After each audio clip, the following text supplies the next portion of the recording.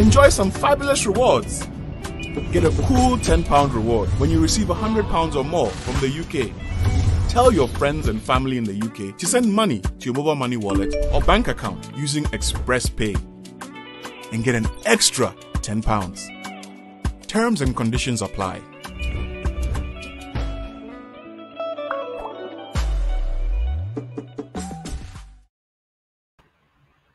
Good evening, everybody, and welcome to another exciting episode of the Dentist Show Live, where we bring you conversations that matter in our community.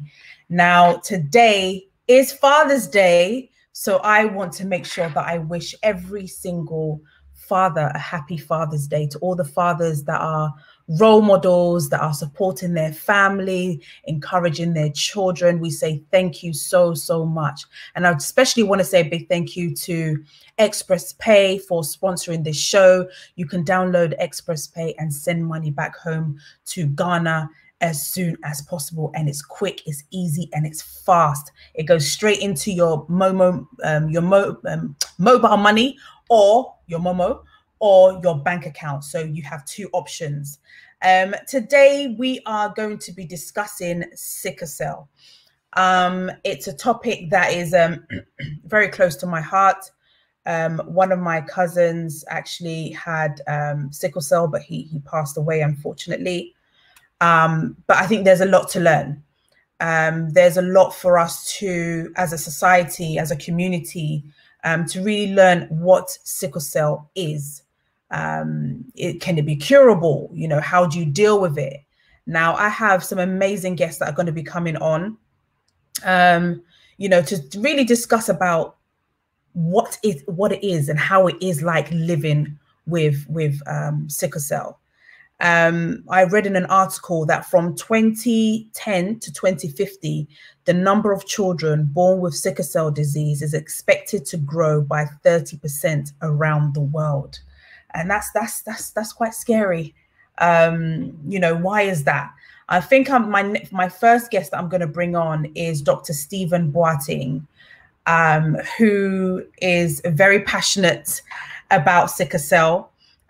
He is the founder and CEO of No One Behind Foundation. He's a director of research, Sickle Cell 101. So when it comes to information, dear, 101, you'll get all of the information that you need. And he's also the co-host of the Sickle Cell podcast. So he's been actually doing a lot in a forefront. And he's the one that actually messaged me on LinkedIn. It's like, Denta, it's World Sickle Cell Day, you know, I think it was a few days ago. And he said, you know, what are you doing for your show? You know, we need to discuss this. And I was like, yeah, you're right. You know, it's been something that I've been wanting to do, but I haven't actually done it yet. So I'm so glad that Dr. Stephen reached out to me. So please welcome Dr. Stephen onto the show. Hi, Doc. Hello. Thank you for having me. Thank you so much for reaching out. I really appreciate it, because it was something that I've always, you know, been asked to do, but I haven't had the chance to really delve into the topic when it comes to sickle cell. Yeah. Now, for the benefit of my guests that are watching, just explain a little bit about yourself. I know I've introduced you, and you know, how you got involved in the area of sickle cell. Yeah, thank you. And it's definitely the right time to talk about sickle cell. So briefly about me, I currently live here in the United States, but I am Ghanaian, born and bred. I grew up in Kumasi, Ghana. And so for me, the way sickle cell is personal to me, because I have a sister who has sickle cell disease. So, okay, you know, I always tell people the only reason why I got into healthcare is because of my sister who lives with sickle cell. But I think what's fascinating is, you know, I was lucky enough to, you know, come here to the US, go to school, get my doctorate degree, all of that. But I still realized and saw the challenges that people who live with sickle cell continue to face, primarily in Africa. And so it has become a passion of mine for a very long time. And I'm sure for those of you that do not know, Nigeria is actually the country with the highest population of individuals living with sickle cell disease around the world. So wow, it's always been something that I'm very passionate about, and I'm always glad to talk more about it. Fantastic. So, you know, you've just You just thrown a bomb. Like in terms of Nigeria being the highest, what it's in the African community predominantly, right? Why is that? Is it something we're eating? Is it, why is it that it's in our community so much? Yeah, I wish it was something we could eat. We're eating, so we could pretty much just get rid of it. But unfortunately, not. So with sickle cell disease, one of the things that's so interesting about this disease is the fact that the gene actually originated from primarily Africa because it served as a protective factor against malaria. So, in general, for people that carry sickle cell trait, which is just one copy of the gene, they tend to be more likely to be resistant from malaria. So that was kind of our body trying to outsmart malaria, right? And trying to make sure we don't get sick. And unfortunately, for two parents that have one copy of the gene, when they both have a kid and they pass that gene on to the kid, where the kid now has two copies of the gene, that child ends up having sickle cell disease. It doesn't mean that a child that has sickle cell disease is going to be resistant to malaria. They actually experience malaria more worse. So that's really why we tend to see it more in Africa, and that's pretty much where it came from. Okay, thank you so much for that. So how important is it to check with your partner, doing blood tests and checking that, you guys are not going to have children with sickle cell? How important is that for people that are looking to get married and stuff? I think it's one of the most primary things that anybody looking to get married should look for.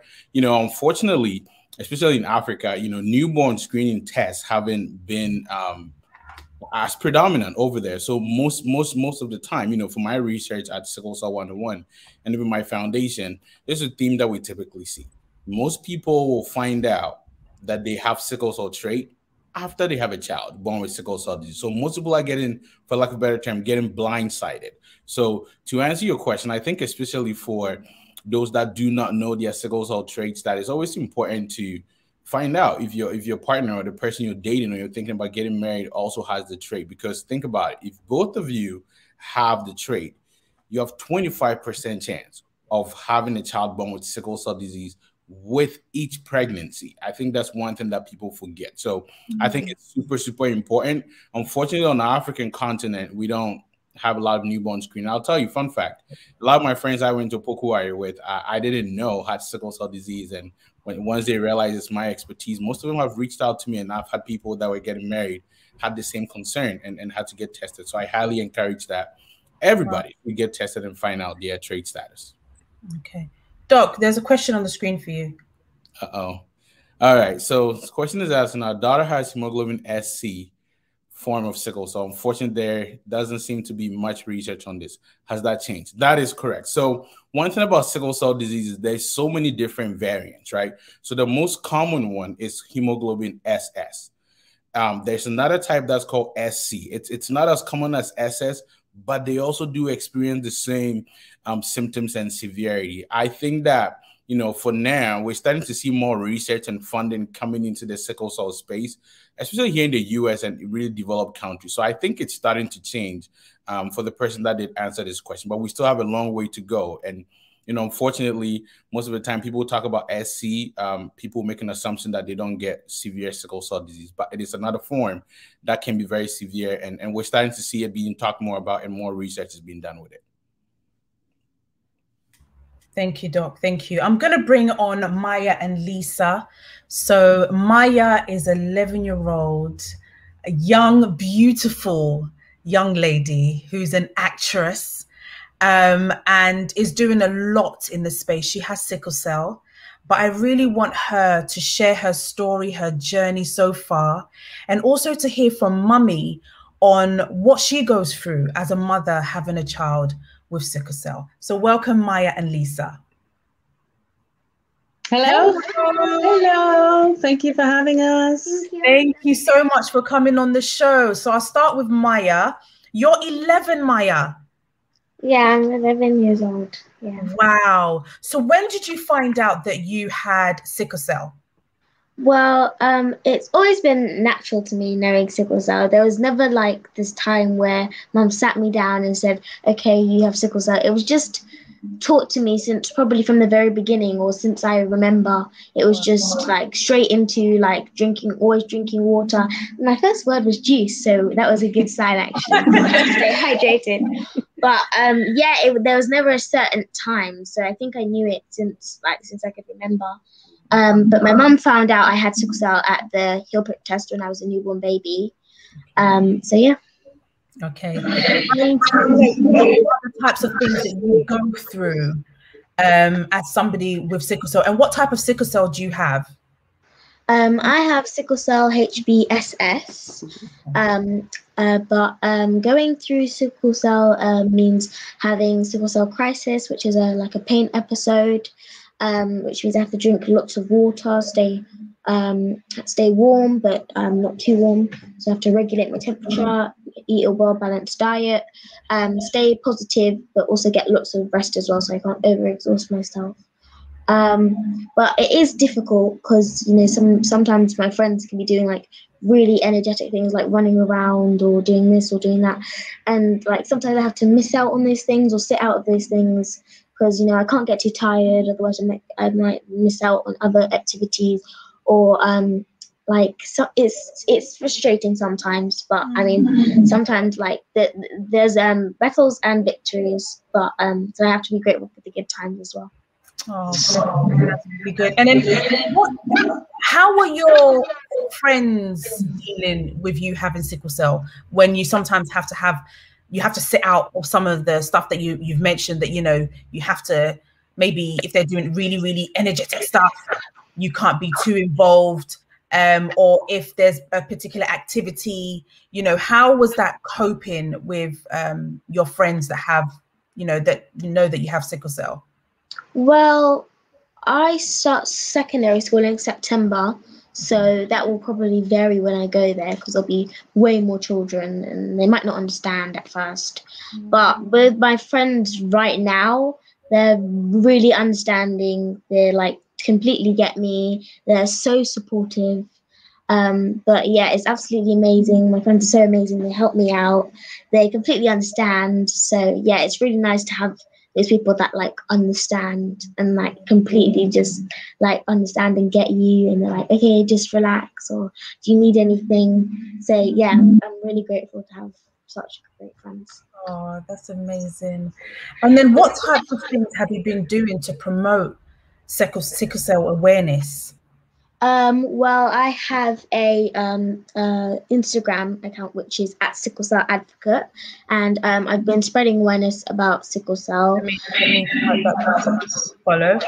Yeah. So at Sickle Cell Advocate, yeah. So I've been spreading awareness when I was 7, I kind of asked why I had sickle cell.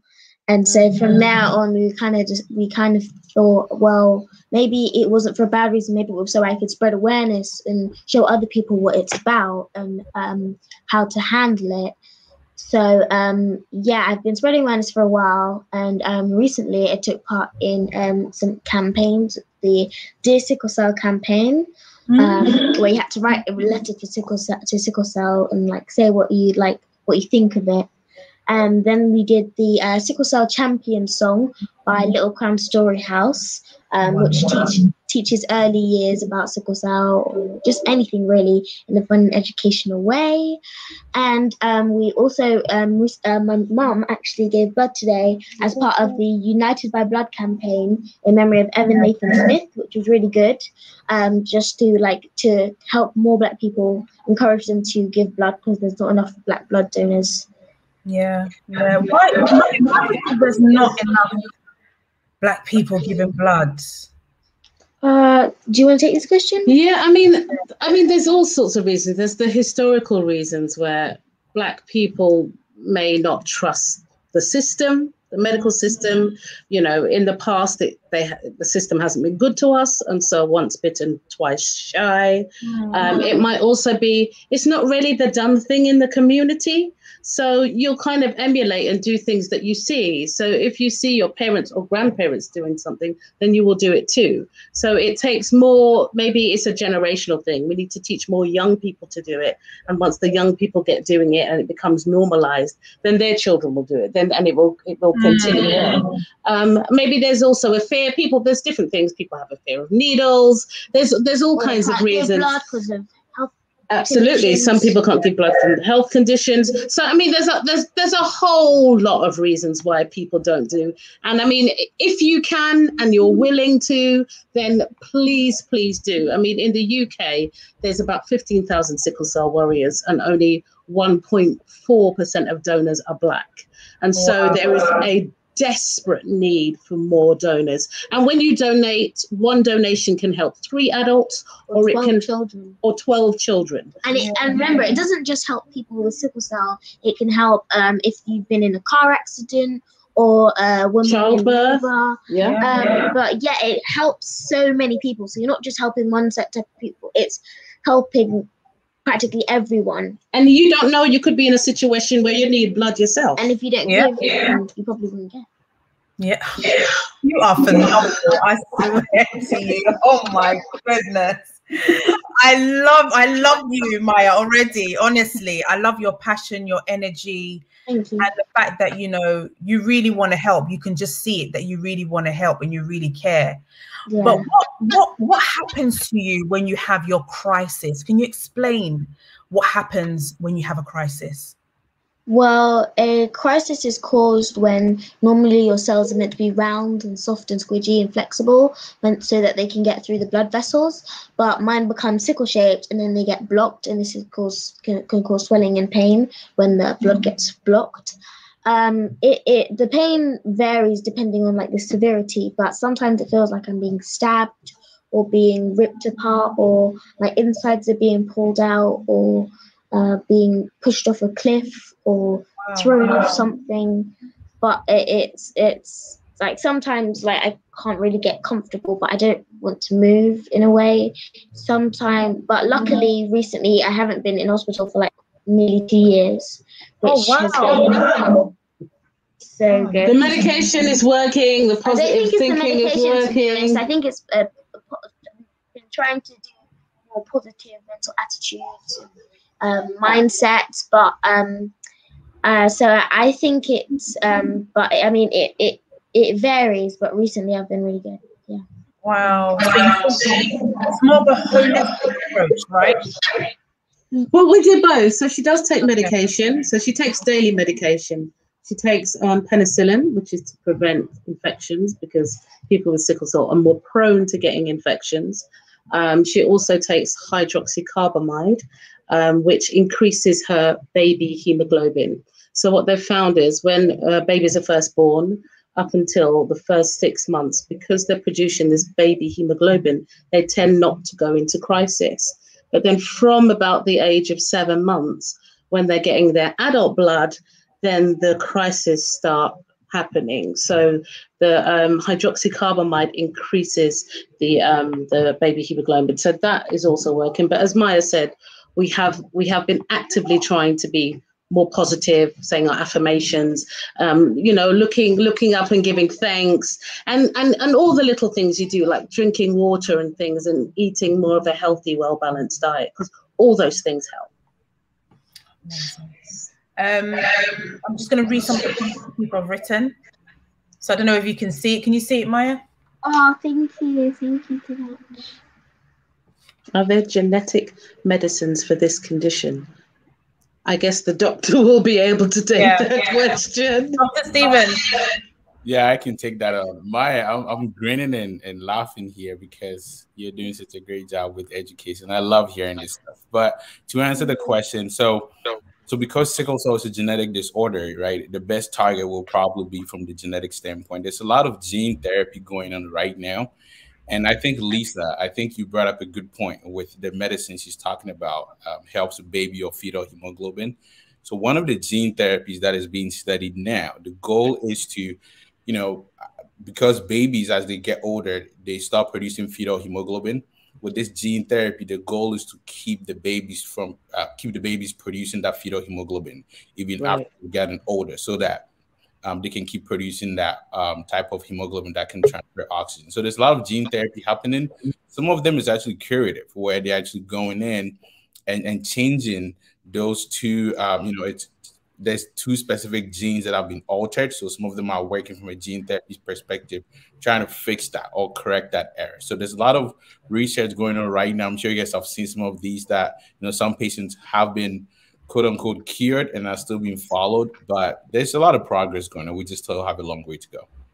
Okay, fantastic. Doc, can you read this question? Yes. So please recommend COA mixture for your children, and trust me, it works. So stay healthy. I don't know what they're referring to COA.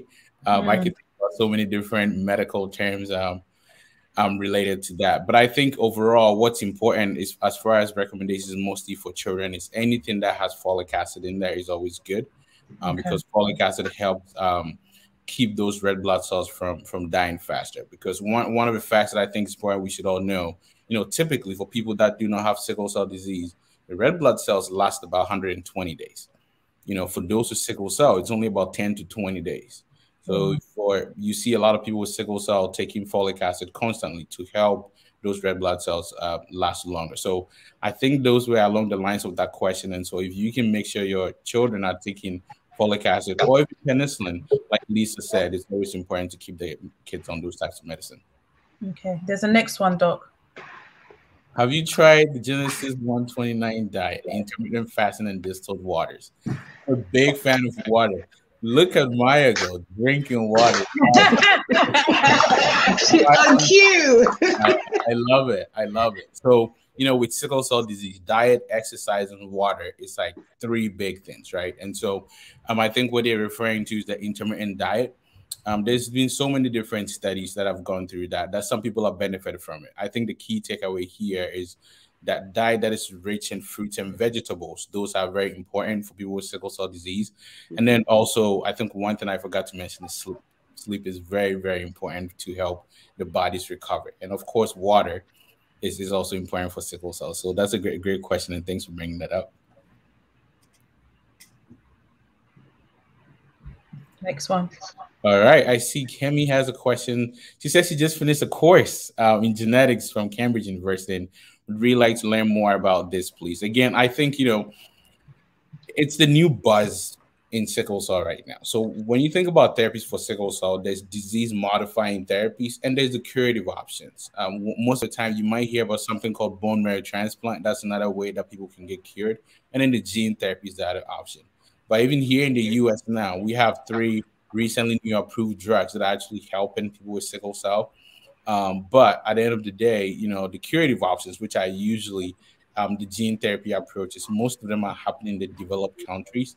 And for me personally, it's one of my passions to make sure that we can actually have those also on the African continent eventually too. So gene therapy, I think, is going to be the new curative approach, mostly here in the advanced countries, and hopefully in the future we can extend that to back home as well.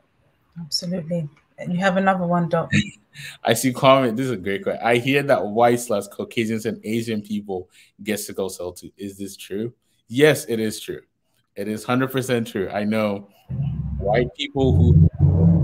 But the myth is that people always think it's a Black disease. And I think Lisa, you brought up a great point, right? When you're talking about blood donation, sickle cell is typically stigmatized, thinking it's a Black disease. And so we have a lot of challenge the Black community tackle on sickle cell disease. But it's important to remember that it can affect anybody, irrespective of race or ethnicity. Let's keep in mind this. So the reason why we're seeing sickle cell around the globe is think about migration, think about slavery, and all of these contribute to that. So although sickle cell did migrate from Africa, right, there are other places in the world that people can also get sickle cell. And I can personally tell I do know some white people who do have sickle cell, although it typically affects more people from the Black ancestry compared to others. Next question. Someone says, the questions are coming. I love it. Is folate not better? So folate, that's a great question. So, I talk about folic acid, right? So if you hear the word folate, folic acid, for lack of a better term, I'm not going to get nerdy here. They're all the same thing. right? So folic acid is the synthetic form of folate. So if you're eating fruit, this is how I think about it. If you're eating foods that are rich in folic acid or folates, they're good because your body's going to break that down into folate. So think about, in general, think about foods that have greens in it, right? So think about salad, think about spinach, think about kale. All of those things typically have folate, which is the natural form of it, and it will get broken down and support your body. It's always good to supplement. I think one thing that, we typically forget is, for those of us that live here in the US or in the UK or places like that, most of our foods are fortified, which is good. But unfortunately, back home, our foods are not fortified. So that's why we typically recommend folic acid addition to most of the medications for people with sickle cell disease. But folate, folic acid, it's all the same, and they're always good for people with sickle cell disease. Okay. I think, Lisa, if you can read this one. You're on mute. Sorry about that. Okay, so this is from the Destination Africa group. Hi guys, thank you for watching. Says hi, Maya, sickle cell advocate and mom. It's great to hear you educate the community. Thank you so much, and thank you for your support. It's wonderful. Like you said, one of your questions was, how do your friends support you? Well, we're homeschoolers at the moment, and the homeschool community is fantastic because they're behind us 100%. And, any kind of activities that we do, they're always there and they're always cheering us on. So it means a lot. So thank you, guys. Uncle Michael and Auntie Abena. But did you choose homeschooling because of what Maya was going through, or was it, a decision that you had already made? Both. So I did choose to home educate Maya because she has sickle cell, and I've heard other parents say sometimes the schools are not very understanding because children can have time off, and occasionally it can become a bit of a sticky issue. But I also chose it because I'm self-employed, and also I enjoyed spending time with my daughter.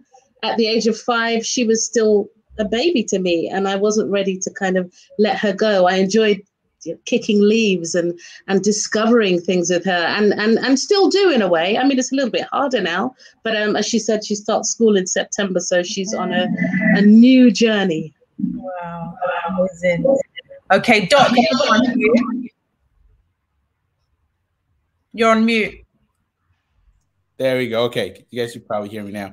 I am O blood type, but not in the UK and a donor. Anytime I visit the UK, I don't mind to donate for this future leader. I am in 100 support. And thank you, Eben Ofori, for saying that. I think, Lisa brought up a great point. I think one thing that, especially in the Black community, we're missing is encouraging and educating people to donate blood. And so quickly, people might be wondering, why is that important? If someone is, say, Black and they need a blood donation, blood is typically typed, right? It has to match. So if you have blood that you'll be receiving from somebody who is maybe from the same ethnicity, you're more likely to get that blood with less risk of rejection, right? So if I can get blood from somebody who's also Black, it also actually usually helps. Unfortunately, our community is not well educated enough. So you have people with sickle cell disease that need blood transfusions go in, and sometimes they struggle to get that blood. So thank you for volunteering to donate. And blood type O, it's the universal donor type of blood. So it's always good when you can get people with blood type O to donate too. Dr. Evan is also asking again, can I donate blood in the US and transport to the UK for our previous young ladies? I'm going to say I wish you could. I think when it comes to blood donation, there's a lot of restrictions around it.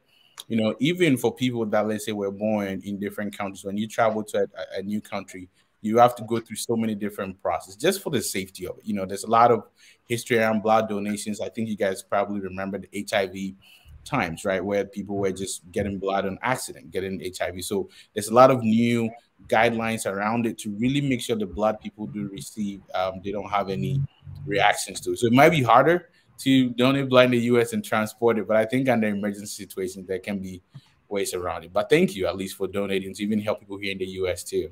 Absolutely. Another one, coming and I'll in. bring the next guest after. Right, so, my dear, I battle with this also, but I take my medications, which helps a lot. But in my case, I have a rare blood type. So it's a little more difficult for me, but I manage. Again, I think this is more also to highlight the importance of blood donation, right? So, you know, universal blood donors, blood type O, there's blood type A, blood type B, blood type A and B, and sometimes people might have even a different rare form, right? Even with sickle cell, right? I think Maya, you said you are SS, so we have SC, even SE, and even different rare types too. So the more people we can get in the Black community to donate blood, to learn more about sickle cell, the better it is. And unfortunately for this person here, they have a rare blood type, which makes it challenging. But hopefully that rare blood type person can be out there too that might hear this show today and go donate blood and help this person. So thanks for bringing that question. Absolutely. Thank you. I'm going to put on Fatumata, who's in the US as well. She's a software engineer and is doing, she also has her own bikini line as well. She's an entrepreneur. And I'm grateful for her coming on to share her journey living with sickle cell. Fatu, tell us, you know, how you have coped with living with sickle cell. You're on mute. Oh, hi. So I think I'm still coping, if that makes sense. I don't think that like I've gotten used to it, but I feel like every time I get a crisis, it's kind of like a new battle. So it's just like, okay, like how am I going to deal with it this time? Or like what exactly is going on in my life that like, and this like, it's yeah, I feel like every time I have a crisis is I have to cope with it a different way, and I have to deal with it a different way. I have to like change my mindset based off what's going on currently in my life. So I don't think you can ever fully get used to it. It's just kind of like a part of you. And each time something happens, it's kind of like, okay, well, what am I going to do now type of thing. Which type do you have? I have SS. You have SS. Okay. Yeah. And do you think that, you know, it has affected your social life? Has it, you know, did it affect maybe relationships that you were in? Were there times that you've got really, really depressed? What has been some of the journey points in your life so far? So up until like recently, I didn't really speak too much about me having sickle cell. So like as a kid, I kind of kept it on the low because I didn't want to be different. I wanted to fit in with my friends. I wanted to like show them that I had the same energy. I was like, fine, there's nothing wrong. So I think that like, fortunately for me, it hasn't really affected a lot of my relationships. Like I have a good support group. My fiance is like amazing. When I'm not feeling good, he takes over. So like if I have to go to the hospital, he will take care of our dog. He will fix the house up. He will like make sure that I'm good. And with my friends, if I'm not feeling good and he's at work, they'll come and take over. They'll come and make sure that I'm okay. They'll come and make sure that I'm eating, that if I need to go use the bathroom and I can't walk, they will help me. So I am extremely fortunate to have like friends around me that are willing to like help me and be there for me. So that's been good. As far as like my mental health, I think that it has probably affected that the most, because sometimes I do get like, and I do get depressed, I do get sad, I do get overwhelmed. It bothers me a lot that like, even if as much as I like try to be normal, I have to start accepting that I'm not normal and I'm not like everybody else. I don't have the same energy levels. Sometimes I don't want to go out. Sometimes I am tired and it's okay. Sometimes I could go for a walk and be out of breath. I can go up a flight of steps and be out of breath. I can have a conversation and be out of breath, and that's okay. So I think it's more so just accepting the fact that it's okay. Maya, what would you say to Auntie Fatu? I completely agree, completely understand what you're going through. And yeah, I kind of agree. It is hard sometimes, but it's normal, and that I think we can definitely get through it. I mean, it will be tricky along the road, but I mean, it will all get better in the end. Thank you.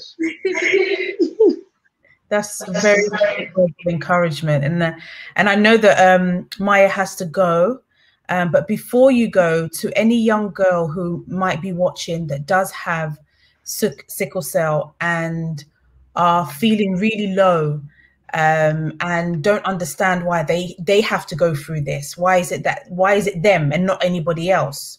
You know, sometimes you start to question yourself and start to question your family. Why is it just me that's going through this and nobody else? What would your advice be to them? You're not alone. You can get through this. Don't blame yourself. You'll be okay. Keep rising.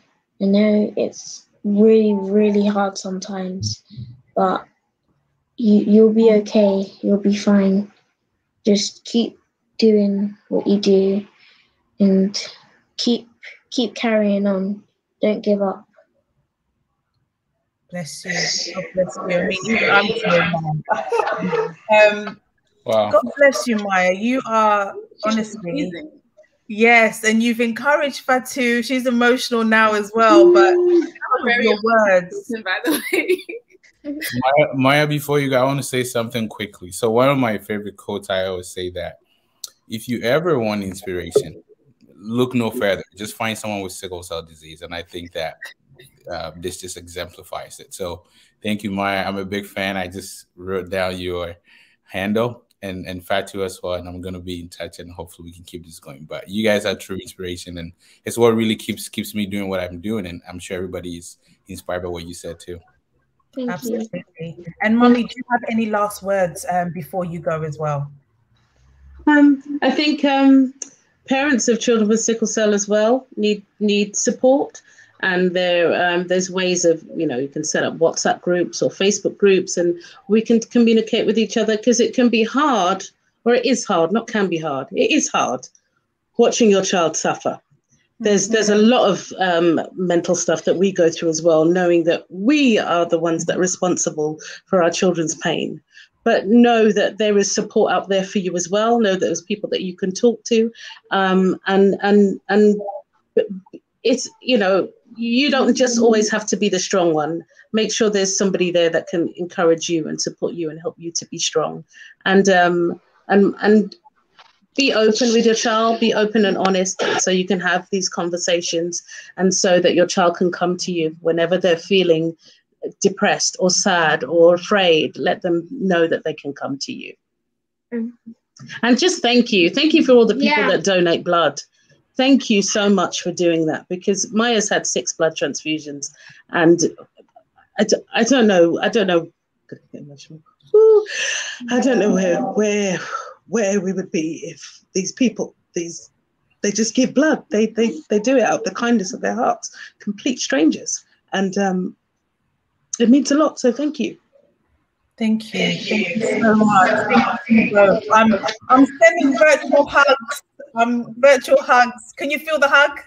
Yes, thank you. Thank you. And thank you to everyone that's also been commenting and been watching as well. Thank you so much. It means a lot. And shout out to Kids Big News as well. Thank you so much. Yay! Yes. Because of them, I saw you. I was like, what? I need to have Maya on my show. Thank you so much. Have a lovely evening, and we'll speak soon. God bless you. Thank you. Take care, everybody. Thank you for having us. Bye-bye. Bye. Oh, okay. Next up, Emmanuel. Emmanuel works for the NHS. He also has sickle cell. Emmanuel, how is it like as a man? I think you go through a different type of thing as well, because when you're in pain, are you supposed to show it? When you're going through your crisis and all of these type of things, I think what you guys have to go through is something different as well. How have you been able to cope with your sickle cell?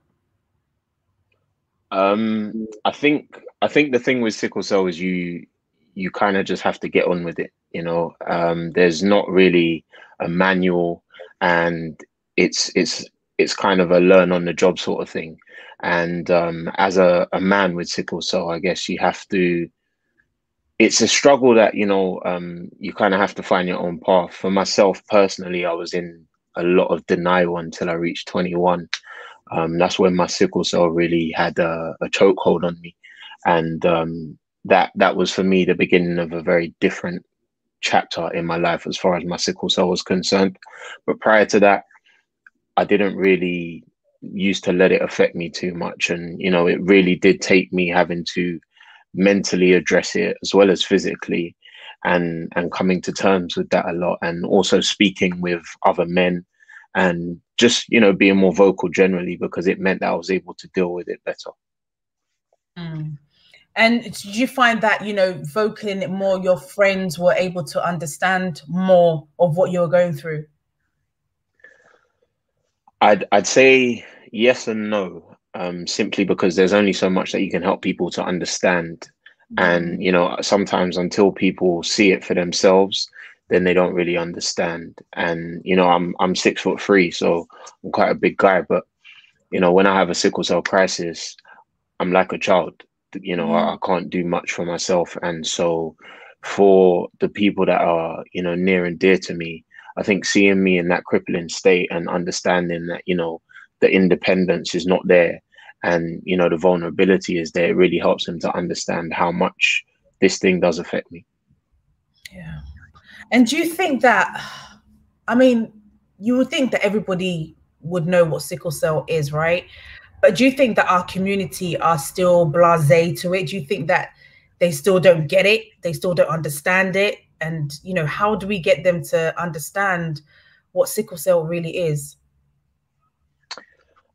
I think shock therapy is what's needed, in short. In the last 12 months, me personally, I've lost a few people that I know to sickle cell, and, people are constantly dying from sickle cell.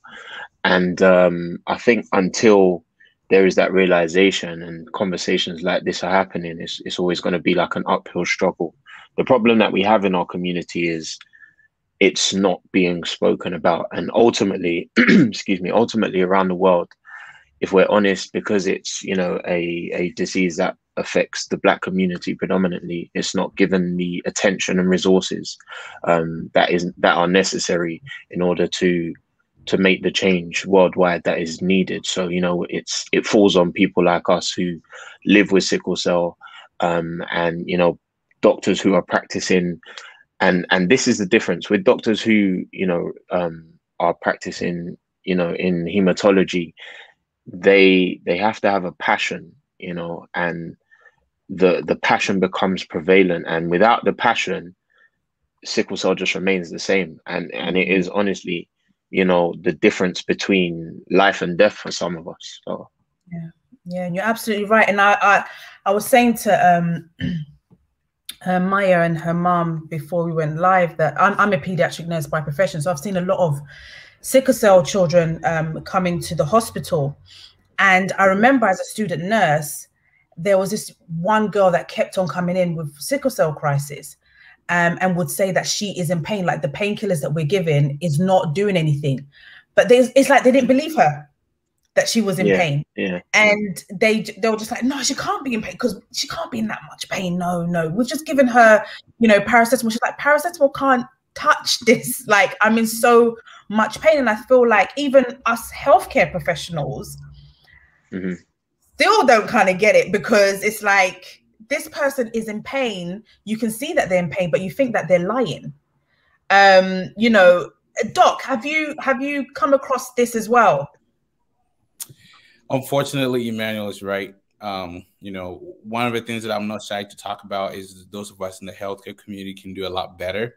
Yeah. And I'll take it even a step further. I think one of the things that, especially this past year, a lot of inequities have been brought up to light, right? And so if you take sickle cell, one of the things that I always say is everything that's going on around the world, it's nothing new to the sickle cell community.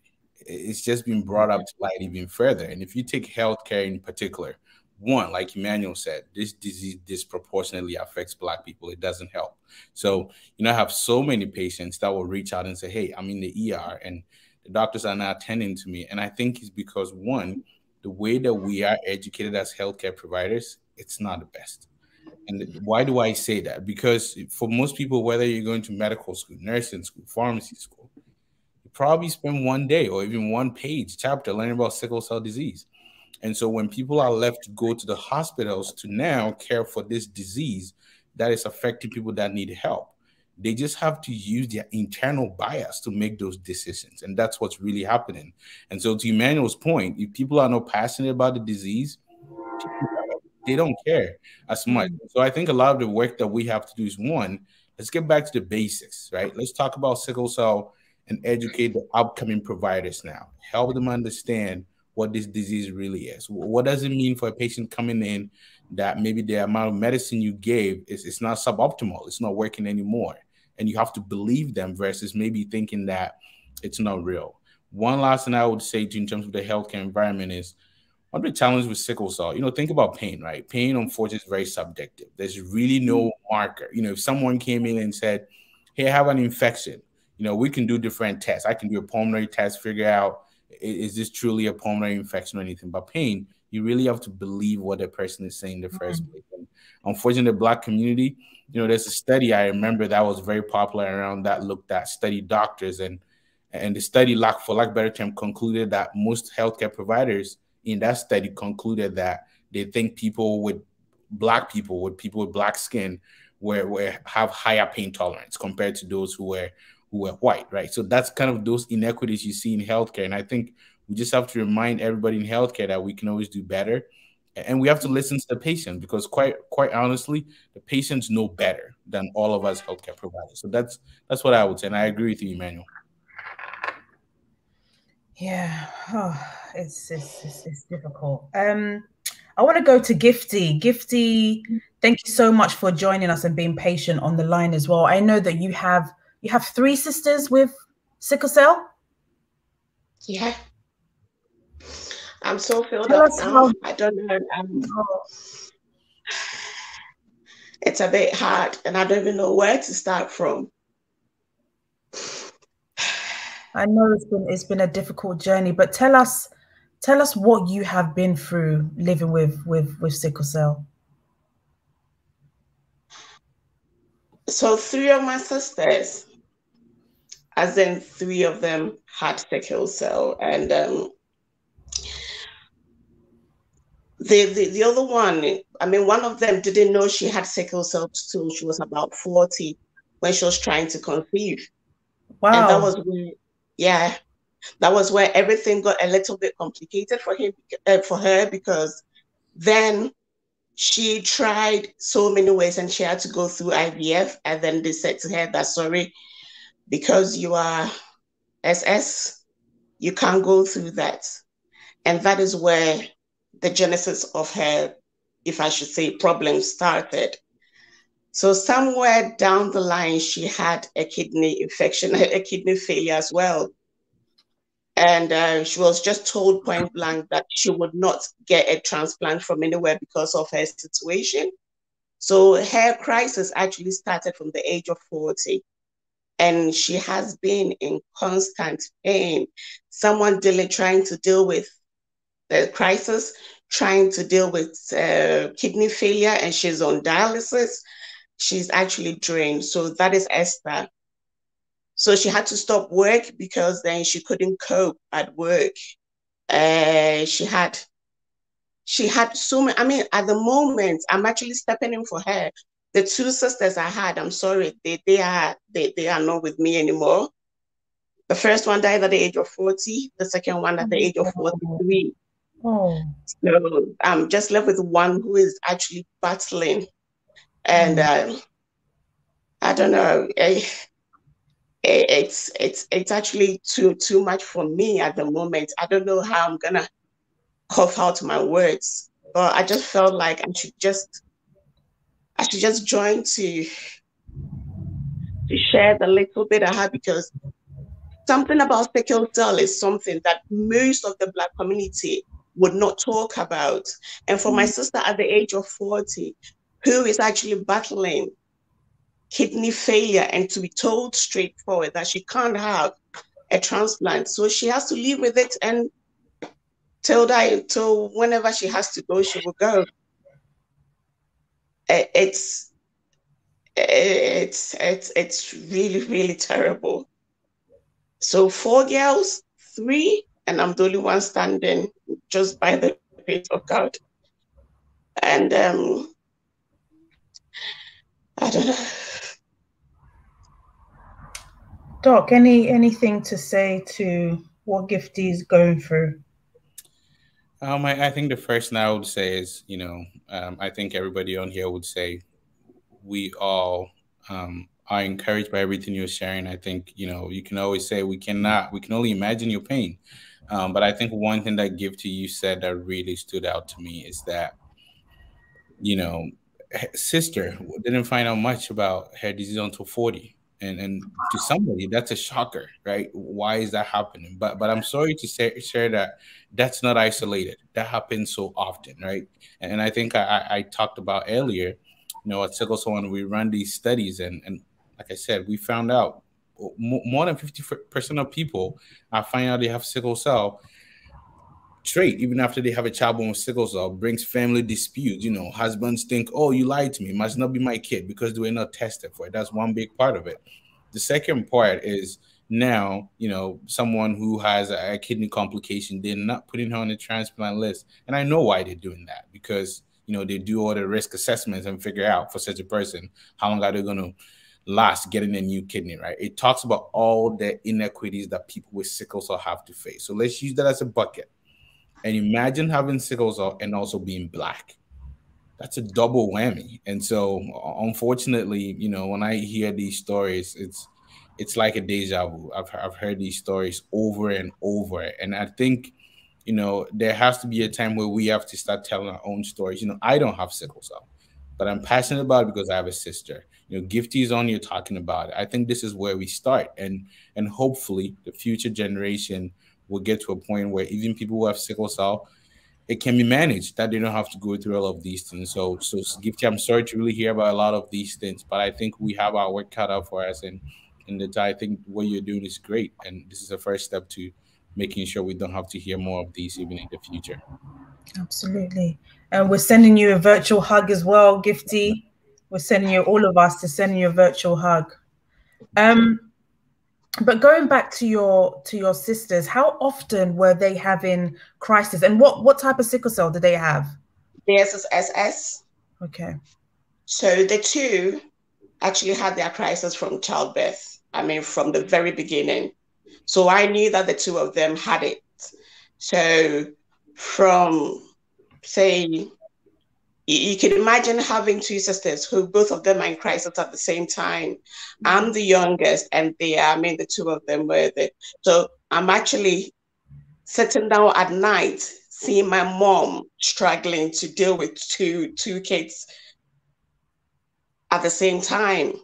And then there are times that you had to, we used to live in Ghana, we had to go to Kolebu for transplant and transfusion, for blood transfusion, because then that we actually referred to, they had a doctor, Dr. Chumesi, he was their doctor, but then there are times you hear him telling them that, oh, I'm sorry, madam, this report won't last long, why are you wasting your time?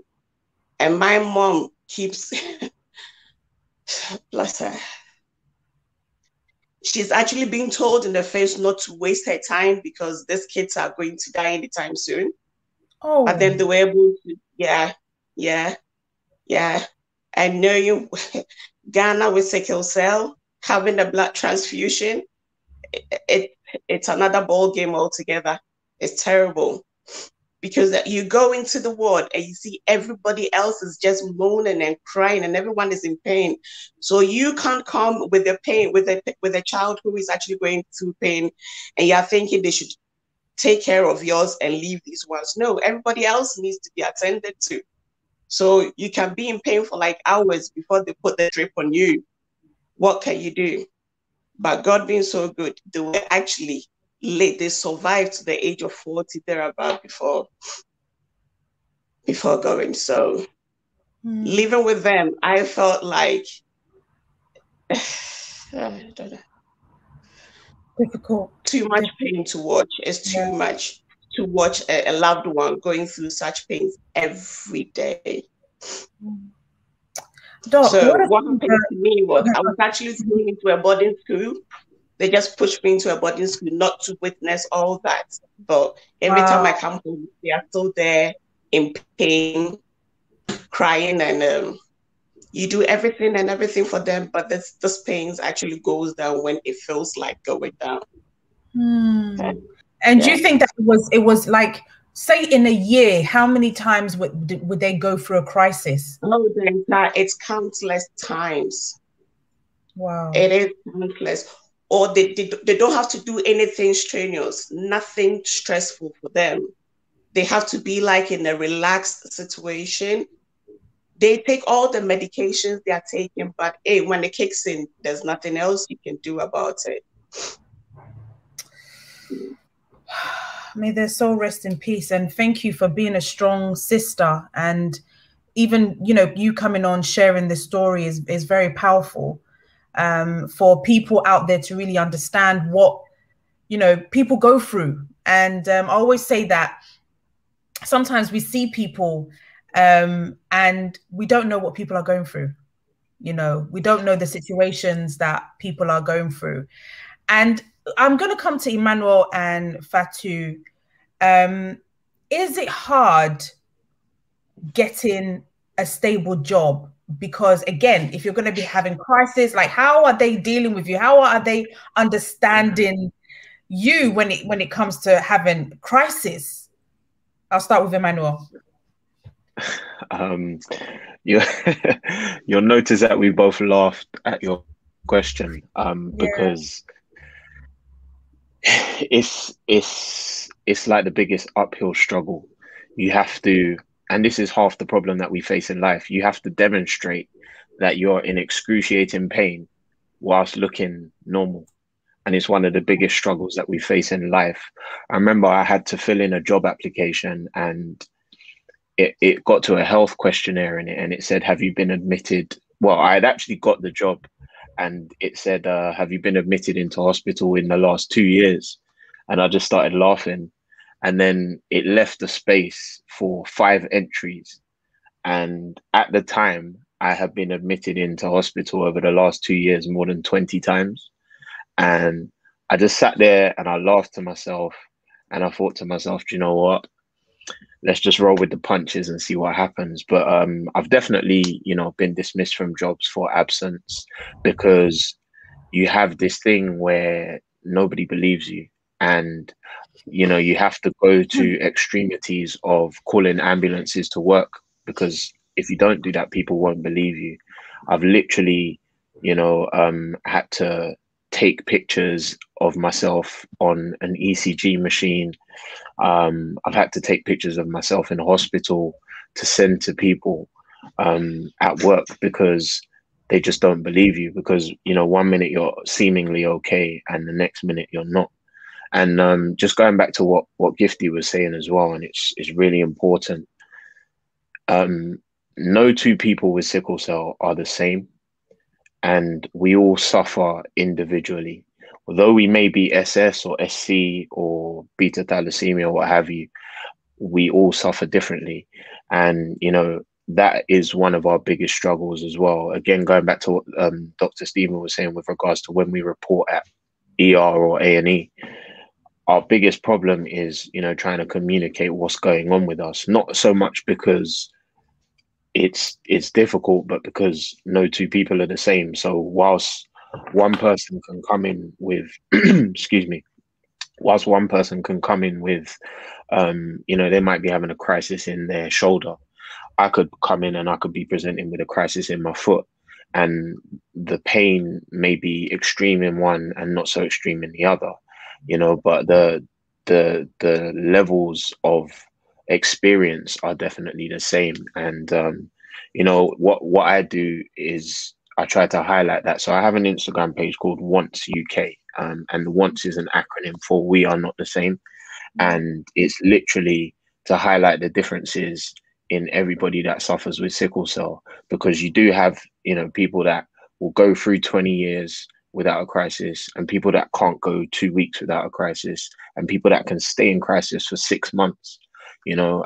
And so it's really, really important that discussions like this are happening. So thank you, Denta, for this, and Gifty, just be encouraged, you know, and thank you for sharing your story. And it needs to be heard more, because the more people hear it, the more people react, and the more change can happen. Absolutely. Thank you so much, Emmanuel. Fatu, do you have anything to add to the question that I asked? Everything Emmanuel said is true. First of all, it's extremely hard to keep a job with sickle cell, which is one of the reasons I wanted to become a software engineer, because it's a work from home job and I could bring my laptop to the hospital if I get sick, and it's like I'll call out less, but I've definitely had to be more dramatic with my crisis to convince like my managers at work that I am sick, or I've had to like literally probably call them mid-crisis while I'm crying so they can see that like I'm not faking, or I'm not like lying, or I do feel sick. Or like even sometimes with like old friends, when I say I'm tired, they'll not believe me because I look fine, because I look healthy, because I'm like always laughing, or because I'm just like joking around most of the time. Nobody believes that I'm actually sick, or nobody believes that like my sickness is as bad as I claim to be. Or yeah, it's just a lot more convincing, a lot more like acting, a lot more. And most of the time it's not even acting. Like when you have a crisis, it's bad. When you're sick, it's bad.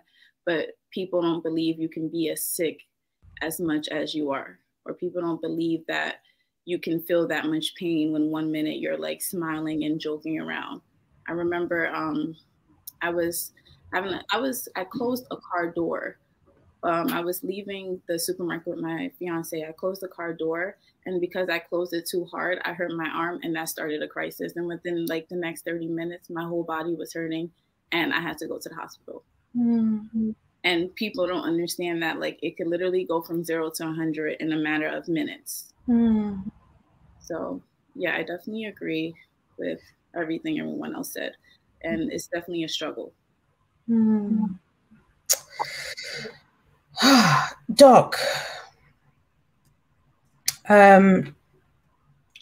what happens to somebody that has sickle cell that it gets so bad that they can pass away? What are some of the things that happen to your body when a crisis or so is happening?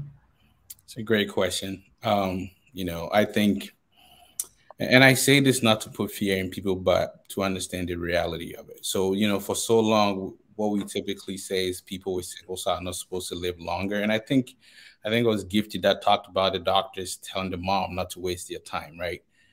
And unfortunately, it's very common that doctors say that because they don't understand how to manage these patients. So I say all of that to say that when you think about sickle cell, the way that I like to describe it is a multi-organ disease. So think about any organ in the body, sickle cell crisis or sickle cells can get over there, because at the end of the day, that's how we get oxygen to all our tissues. And so I think the biggest ones usually is the pain crisis or the vaso-occlusive crisis, which we tend to hear very often. And so when patients go in and providers are not taking care of them really well, I think one thing that we need to remember is pain can put people in shock.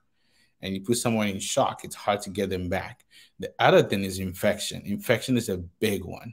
And I'm sure everybody on here can talk about it. But again, you know, especially, you know, I always like to bring it back to Africa and back home. You know, for people with sickle cell, you might be wondering why is that? Because so for people with sickle cell, the immune system isn't as strong. And one of the things I personally, I hate saying this. I hate saying sickle cell patients.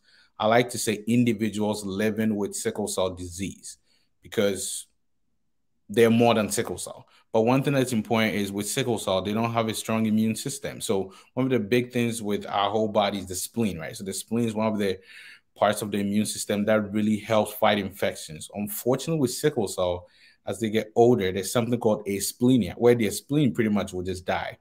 Or sometimes, you know, I've seen this on imaging where someone with sickle cell in a period of 2 years, you look on the imaging again, and the spleen is no longer there. So that's why you see sickle cell patients taking penicillin to help with that. But again, if they get an infection, and sometimes a more severe case called acute chest syndrome, usually a pulmonary related one. It's really, really hard. And if they're not well taken care of, it can result in death. Because if you think about it, in order for your body to recover from anything, whether it's an infection or anything, your immune system has to support. It's a disease that the immune system isn't the same as everybody else. And so if they're not well taken care of, that can happen. I could go on and on. There's something called avascular necrosis that has to do with the bone. Strokes, people typically forget about that. Think about strokes, think about blood. I've seen, unfortunately, people with sickle cell that live with permanent strokes, and all of those things can actually cause death. And so there's so many, any part of the body that you can think of, people with sickle cell can have a crisis from there, or can have a complication from there. And all of those things, even not well taken care of, unfortunately, can lead to death. Okay. Is herbal and traditional medicine, does it work? African herbal medicine, somebody's asked. It's a great question. So my background is in pharmacology, so I'm a big nerd on that. This is what I always like to tell people. Every medicine that we use now started as a herbal medicine, right? So all medicines come from plants. They can be made from a synthetic standpoint, all of these things. For my foundation, one of the things that we try to do is really help sickle cell patients get their routine medicines for free. And a lot of the time, those that we help in Nigeria and Ghana, most of them are coming to us, hey, how about this herbal medicine? My always go-to is the challenge with herbal medicine is you don't know how much you're taking. So think about it this way. It's like water to me. Water is a great thing that we all need, but too much of it can be bad. And I think one thing that we can do, especially on the African continent, is spend more time understanding our herbal products better. So I think there's some benefits to it, but we don't spend time understanding, am I giving too much or too little? And I've seen people with sickle cell that say the only thing I take is my herbal medicine and it works for me. Great. But unfortunately, some others will take a herbal medicine, they might overdo it, and you can't really tell what's really causing it, and that can lead to death. So most of the time, my go-to is, if you're taking a herbal medicine, really make sure you're talking to your doctor about it. If you ever have to get hospitalized for sickle cell, when you go there, tell them you're taking herbal medicine. Then people forget. Those of us in the healthcare standpoint, I can actually look at your herbal medicine and tell you if it's going to interact with your regular medicine. I think people forget about that. So I think there's some benefit to it. We just need to do more research and help understand all of those herbal medications a little bit better. Fantastic. We're going to go through a screen of questions and comments and stuff. So Kemi has one. I see it. Kemi, I think your question is more around funding and research. And I think we can all agree the only way we drive change in sickle cell or any disease is funding. Unfortunately, I always tell people, I'm going to talk about it as a race issue until you prove to me it's not. One of the things that we do at Sickle Cell 101, we have a research platform now that really helps sickle cell patients identify ongoing research easily. I'm sure most of you here can agree. If you go read a lot of research going on for sickle cell, too scientific, I can read it and get excited about it, but most patients don't get it. And so what we tend to see, and I will use cystic fibrosis as an example. Sickle cell is the first molecular disorder that was found. Cystic fibrosis has almost 5 times as many medicines as sickle cell disease. Why is that? Because of funding. And so if you don't have funding, you don't have change. And, not up until 2019 that we got 3 more medicines before that. And so I think funding plays a big role. And we, especially on the African continent, unfortunately, we mostly have to wait for people to help us. I think we need to start changing that narrative with the little that we have. How do we make sure that we are diversifying funding, not just for, let's say, one specific disease alone. We're also paying attention to sickle cell disease or helping them get medicine for free. I have a partner in Ghana who were telling me, and I don't know much about the national health insurance in Ghana compared to here, but they were telling me that they put a new sickle cell medicine on there and they're thinking about taking it off of it. I have some friends in the Ministry of Health, I always talk to them, and I always try to tell them, this is what we're talking about with sickle cell. If you take that away, that has to do with funding, because if we cannot prove that this medicine is helping people with sickle cell, we cannot validate pulling funding over there. So I think it's a big topic that we need to invest in the sickle cell community. Most of us in developed countries have seen it, but in Africa, it's like 4 or 5 times more. And hopefully in the future, we can get more. And I challenge all the pharmaceutical companies that I work with here in the US. I tell them, you guys really want to change sickle cell? Go back to the roots. And where's the roots? It's in Africa. That's really where research and funding has to start from too. So we have a long way to go with funding and research, and it's one of my most passionate topics to talk about. Yeah. And I think you're right. I mean, I don't even want to think about what is happening in Ghana or Africa when it comes to sickle cell, like Gifty was explaining, and even the cost to a family, you know, when it comes to the medications. At least in the UK, you know that you can get it, but you know, it must be really, really expensive for somebody in Ghana. How expensive was it, Gifty? With your sisters battling sickle cell in hospitals?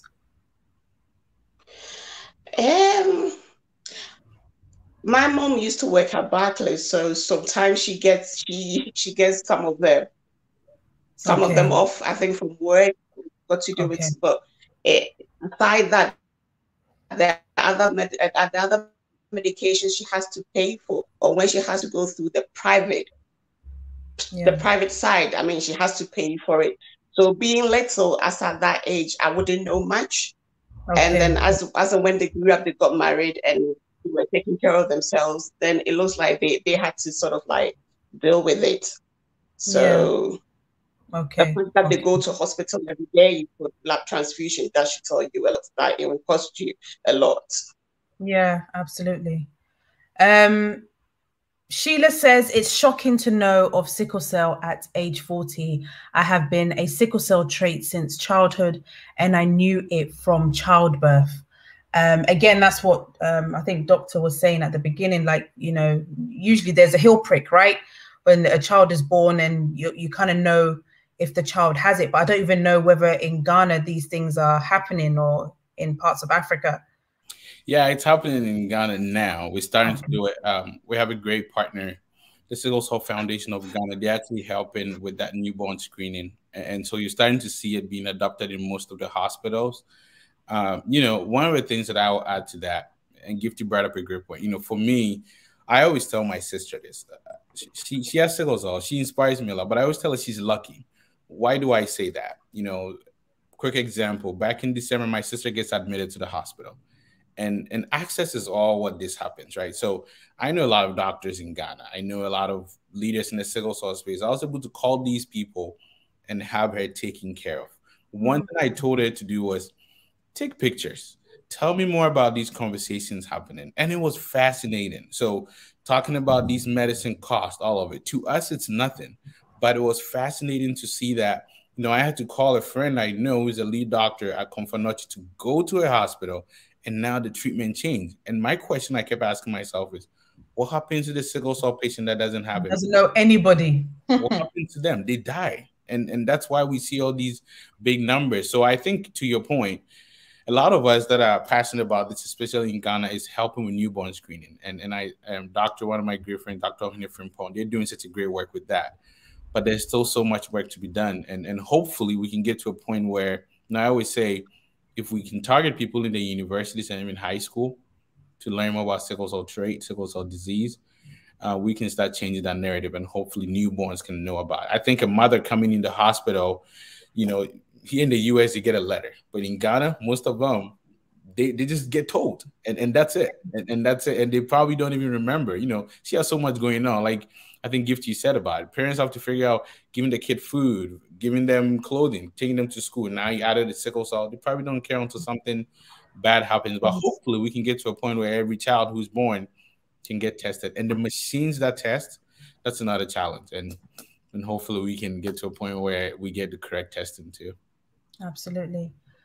Fatu, when did you find out you had sickle cell, and who told you? You're on mute. Sorry. My mother found out when I was 3 months old. Okay. And I think it's because my body parts were getting swollen and I was crying a lot. So she went and got me tested, and then they told her I had sickle cell. So I've kind of known since I was a kid because I was always in and out of the hospital. Okay. So it kind of became like a second home. I got to the point where I like knew all the nurses. I actually used to get excited to go because I would go to the playroom and I would get to like do arts and crafts. So it was just kind of like second nature. Emmanuel, when did you find out, and who told you? So my parents got to know when I was 18 months. I went to the childminder and I just wouldn't stand up. I was crying and I wouldn't stand up. And they took me to the hospital and they said to them, it's probably an infection, sent me home, and I still wasn't standing up. And so, you know, my parents being my parents, you know, they said they know their child. So they took me back and they saw a different doctor, ran some blood tests, and that's when it came back that I had sickle cell. Wow. So, Doc, can you outline some of the sickle cell symptoms that one might come across that you might not think? You might think, oh, they're playing up, or you know, you don't know, you know, what's happening to your child. What are some of the symptoms that people might be going through to know that they've got sickle cell? I think the first one is what Fatu alluded to, right? So a lot of the time when the kids are born, the parents don't know, and especially if they haven't had that newborn screening done. And there's something called dactylitis.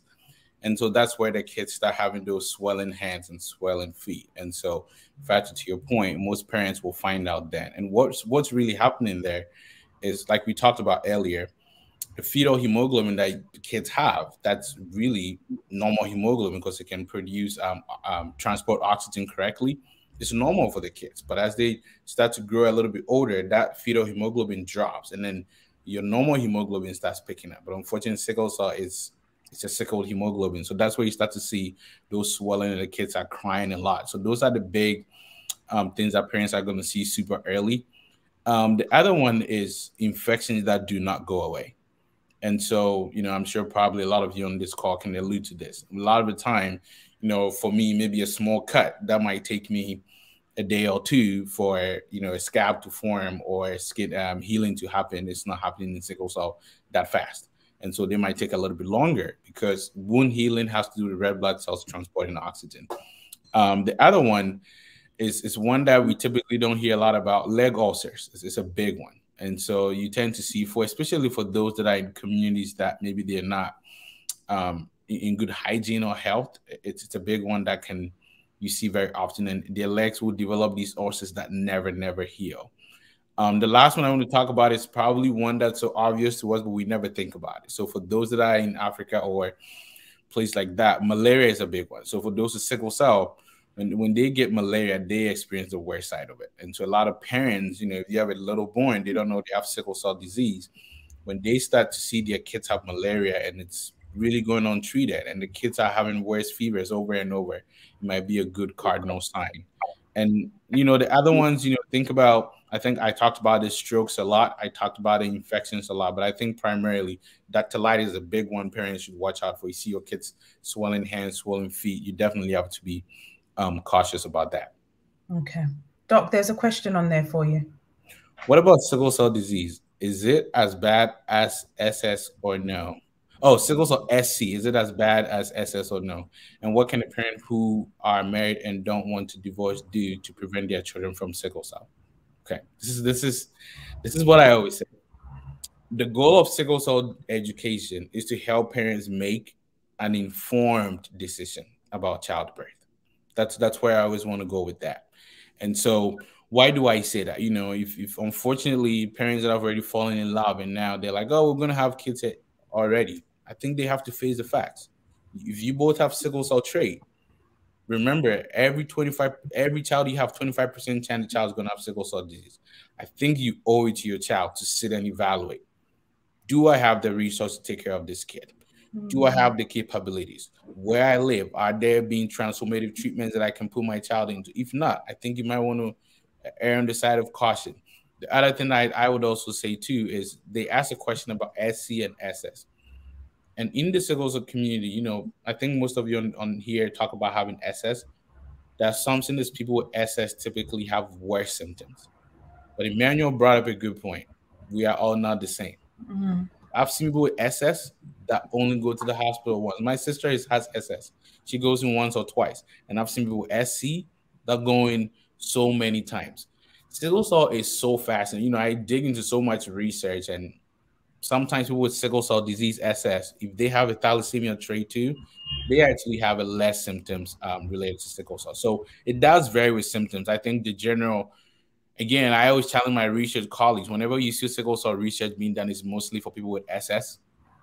And then we try and extrapolate that for people with SC. But I think when they have SS or SC, symptoms can vary, and it doesn't matter which one you have. I think we just have to remind ourselves that anybody with sickle cell disease in general can have complications. Yeah. Can we access penicillin for free in Ghana? That's my hope. So hopefully, so it's not now. Hopefully the entire hope, like I said, I work a lot of these different medical colleagues, but in the future, we can get all these different leaders on board, people opening hospitals and pharmacies and help get these medicines for free for these patients. For now, for the patients that have sickle cell enrolled in our program for my foundation, they do get those medicines for free.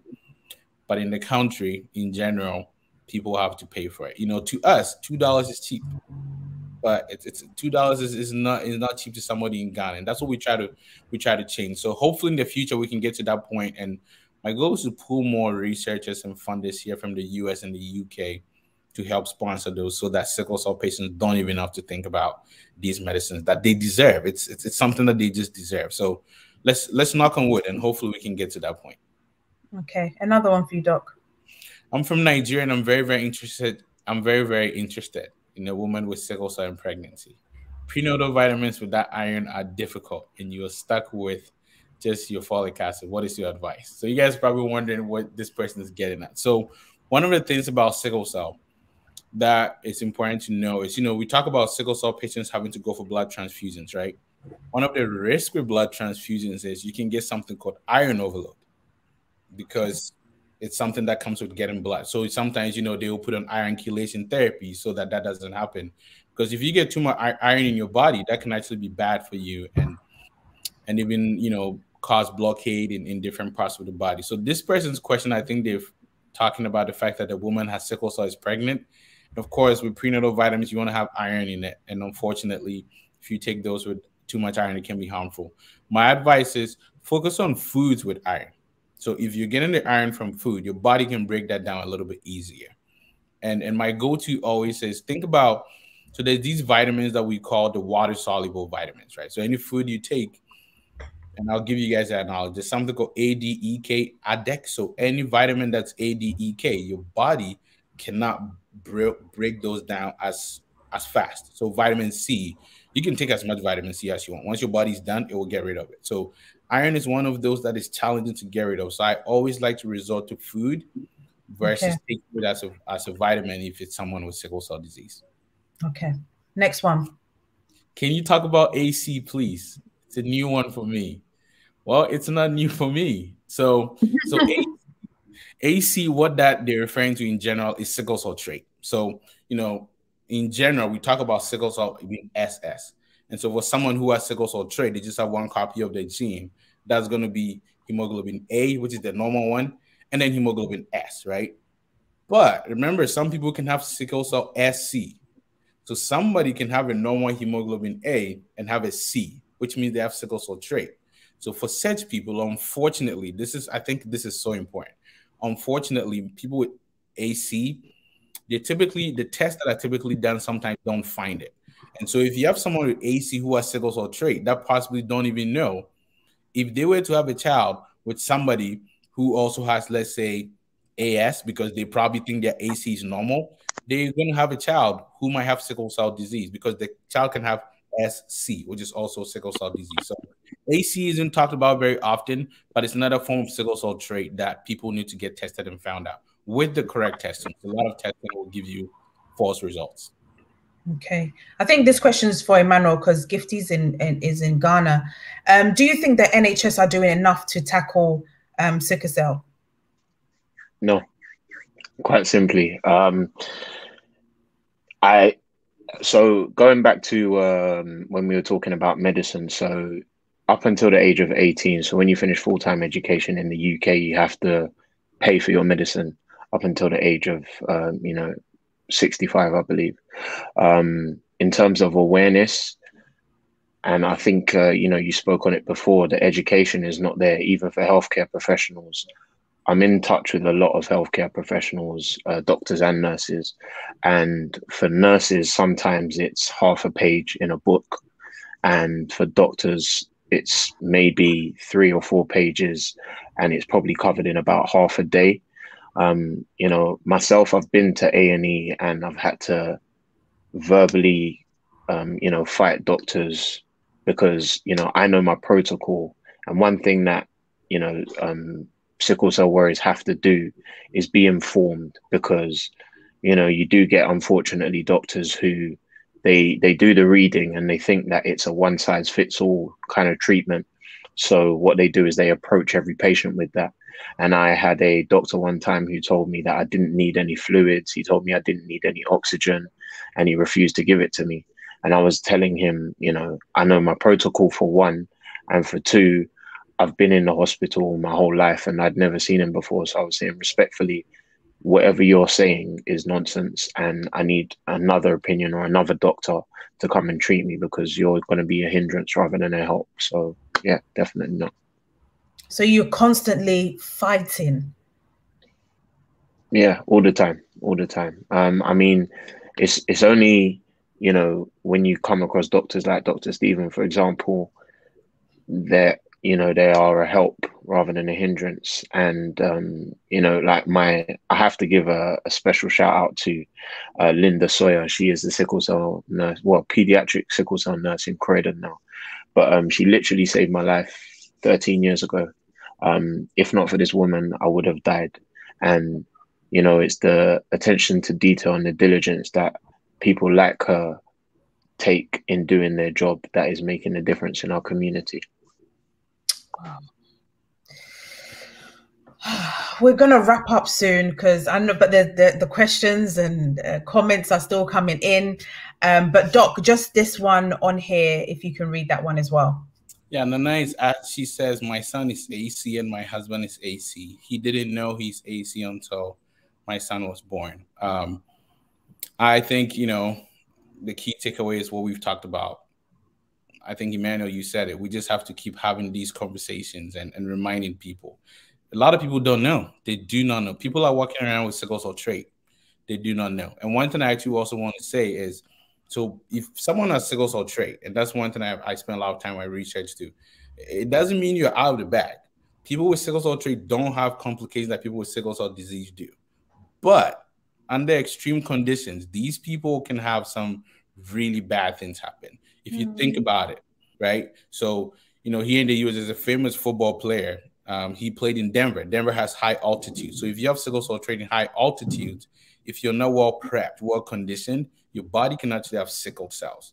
So people actually forget about that. And for him, he had to have his spleen taken out. And, you know, you guys have probably seen a couple of athletes and that have died from sickle cell trait. And I always tell people this, you know, everybody knew about the whole George Floyd case. And one thing people actually didn't pay attention to is one of the things that the defense were using is George Floyd had sickle cell trait. And so his autopsy at the end, they did see sickling in there.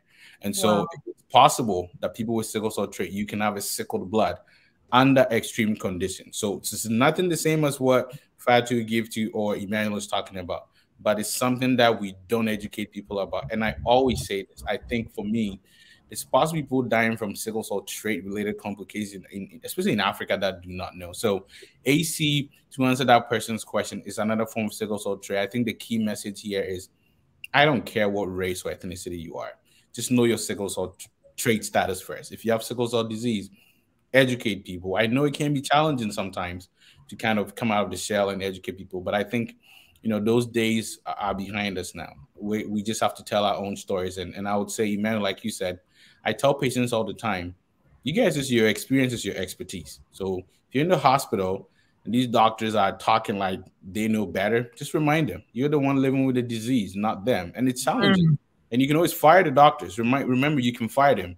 And I know it might not be fair to you, Gifty. In Ghana, it might be different and all of these. And I try to educate some of these doctors over there. But hopefully people can just at least just get tested and know what status you are. I think that's a key takeaway.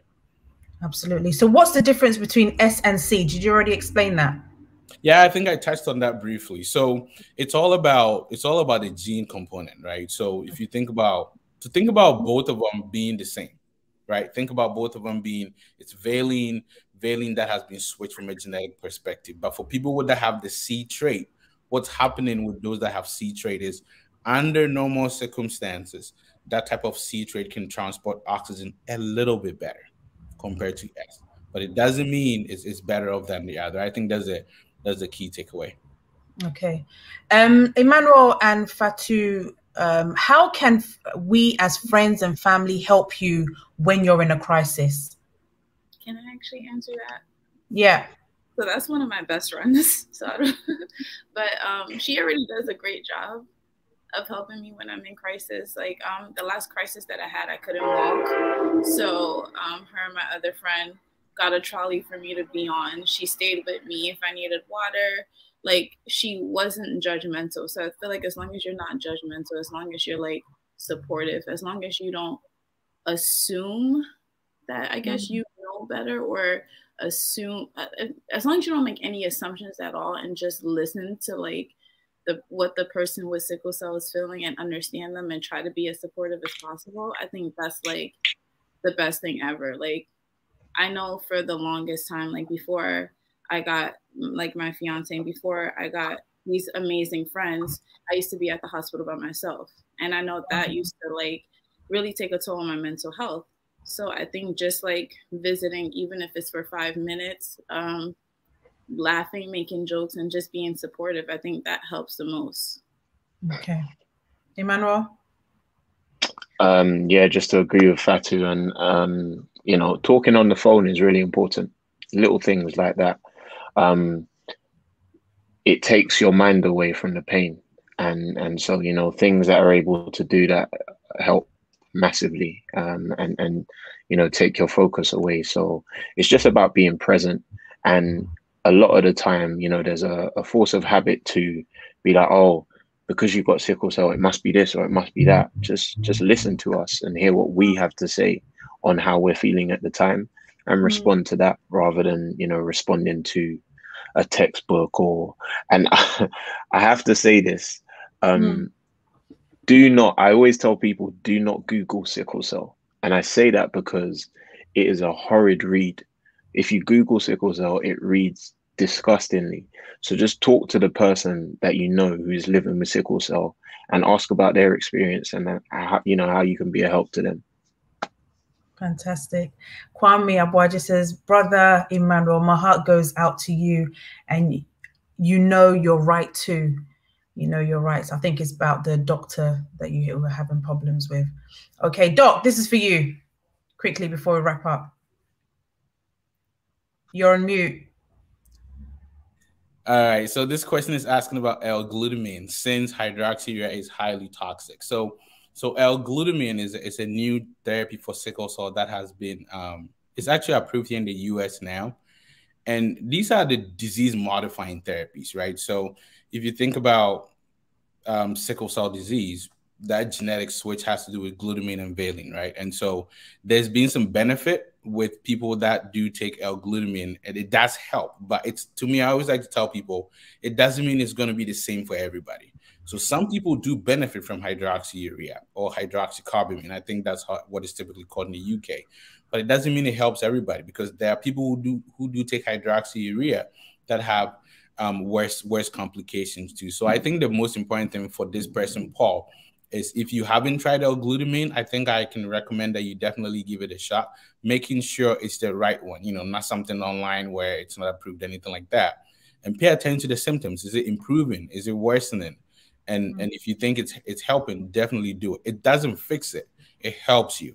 And I think for those that do benefit from hydroxyurea, keep taking it, and always make sure you're getting tested, because that drug too, if you don't get chronic testing for it, it can also cause complications. So people forget about that. Okay. Next one. You talked about strokes, ulcers, and more, but with all the drugs for pain we take, please shed some light on gallstones and kidney stones.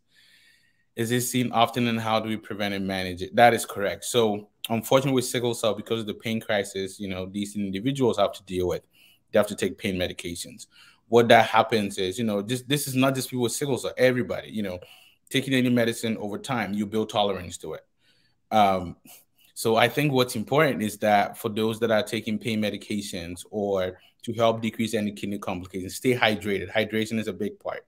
The second thing too is always add to your pain medication non-pharmacologic therapy. So what am I even referring to?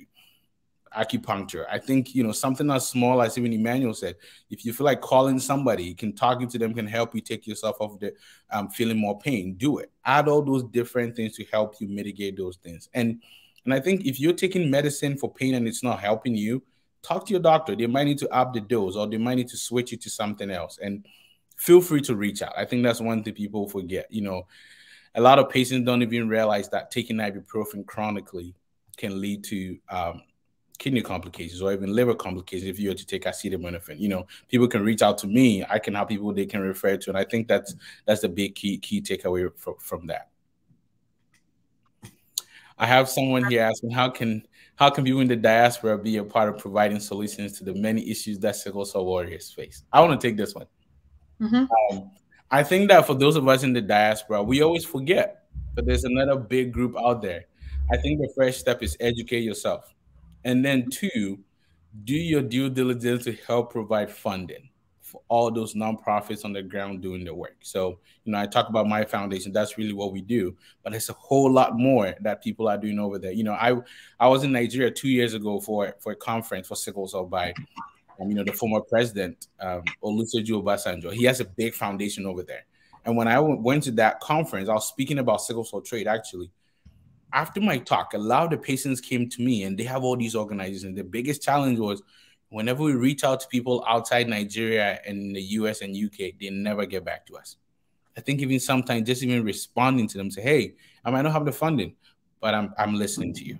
I'm going to do my best to support you. And if you have the opportunity, some of us here, we have the resources. Let's take those resources and put them over there. I think that's the most important thing, because those people they need the most help and they struggle the most over there back home. So if anybody wants to know, you can reach out to my foundation at NOB Foundation and we can find ways we can work together to improve that too back home. Fantastic. If my speakers can all add their email addresses and social media handles, and I will post it in the comment section for people to reach out to you. But I can't thank you guys enough. What's this one saying? Doc, can you answer this one? Please, what did you say about Denver and individuals with sickle cell? Okay, so what I was referring to earlier quickly. So I was saying that people that have sickle cell trait need to also remember that there's precautions they need to take. So Denver is one of the places that has high altitude. So if you have sickle cell trait and you go to high altitudes and you are overexerting yourself, right, and you're improperly conditioned, your normal red blood cells can actually sickle. So these are 4 key things people have to remember if you have sickle cell trait. If you're dehydrated, if you're in low oxygen capacity environments, high altitudes, or think about scuba diving. When you go down the water, there's low oxygen there. Normal red blood cells can sickle. So Emmanuel, Fatu, and Gifty, they unfortunately have blood that's already sickling all the time. People that have sickle cell trait, that blood can change shape. And maybe it will make sense for you to remember, we talked earlier how sickle cell came about, right? So the way that we use sickle cell to prevent malaria was the fact that people with sickle cell trait, their blood is normal. But when those plasmodium parasites get in there, the blood will sickle. And so when that plasmodium parasite sees a sickle cell, it's going to die because it has no oxygen there. So that's what happened. So key takeaway, I was talking about Denver being high altitude and for people with sickle cell trait. Wherever you go, high altitude, pay close attention because people with sickle cell trait can have complications too. I'll add my stuff here. I do a lot of stuff about sickle cell trait too. So people can reach out and I can also provide more education about that. That'll be amazing. Absolutely. Thank you, Doc. I'll wait for you to type in your details. But last few words. So I'll start with Gifty. For people who are watching, what's your advice, or what do you want to tell them about sickle cell and about, what you guys face as family, living, you lived with your sisters who had sickle cell. What is your advice to them? First of all, I have to thank you so much, Denta, for this opportunity. And I think that what you have actually started with sickle cell is a good step for us to sort of like to support in every way that we can. The thing about sickle cell is the knowledge of it. You need to know, like the way Emmanuel said before, if you find out that you are sick, you have sickle cell, whichever one, whether it's ACSS or AS, or whichever one it is, you need to start to take good care of yourself, because I've been told that from the early stages that those with sickle cell don't live till the age of 40, or they can't live after 40 years or something like that. But I've known some people that are living with sickle cell and they are 60 years plus. So I think it's knowledge about sickle cell. And I remember when I was going to get married, my uncle told me one thing. He just called me to one side and said, you know where you are coming from. So make sure whoever you're going to get married to is AA. It doesn't matter whether you love the person or not, but make sure that that person is AA. That was an advice I was actually given before getting to marriage. So that is something that I have actually taken with me like a handbag. And I would actually encourage most people who are taking on the journey to find out that for themselves, especially if you are AS or you are SS. Apparently, you can't marry someone with, if you are AS, you can marry someone with AS, because that is where my parents come from. My mom is AS and my dad was AS, and that's how they produced. So it's something that it has to be talked about. Absolutely. That is, yeah. Absolutely. Gifty, I can't thank you enough for sharing such an emotional experience in your journey with your sisters. We're praying for your other sister who is battling with sickle cell. We hope that we will hear better news on her journey. But she shouldn't stop fighting. She should keep on. And I think Fatu, Doctor, and Emmanuel would say the same thing, that she should keep fighting. And we'll be praying for you and the family. Thank you so much. Thank you, Emmanuel. What's your last words to people who are watching today about sickle cell and about how they should be treating you as sickle cell carriers? So we're still human beings, first and foremost, and I feel it's important to understand that we are normal. We just have some abnormalities when it comes to our blood. And unless they present themselves, then, treat us at face value and how we ask to be treated, and, don't treat us any different. I just want to touch very quickly on a couple of things that were said with reference to medicine, pain medicine.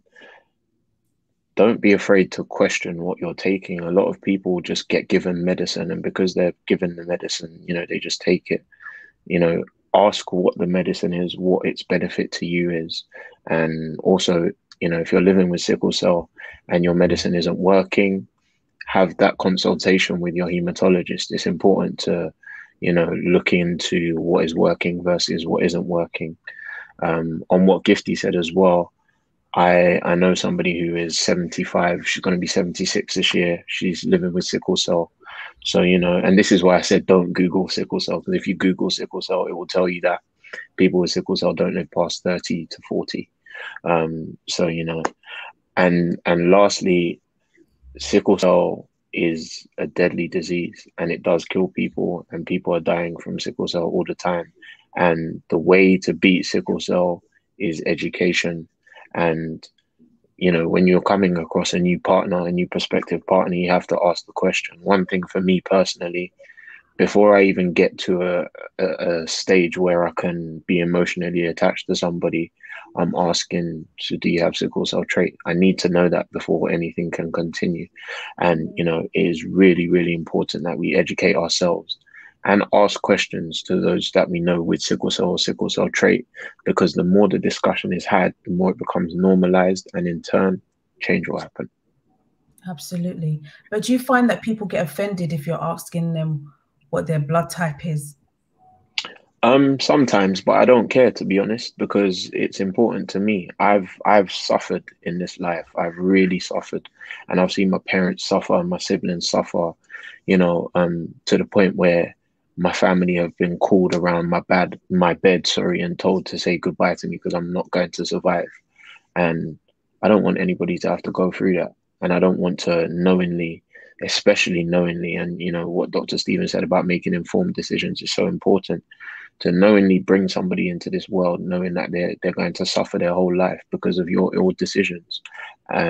It's not something that I'd be willing to risk. Yeah, yeah. And have you found somebody? Pending. Oh, yeah. That was on a lighter note, but thank you so much, Emmanuel. You've been real. Problem. Thank you for having us. I felt your spirit. You've been so real and so open, and just thank you so much for reaching out. No problem. I know it was a friend of ours that kind of connected us, right? So yeah. I really, really, really appreciate you coming on and sharing your story. No problem. Thank you for having me. My sister. Hi. Piggyback off of what Emmanuel was saying.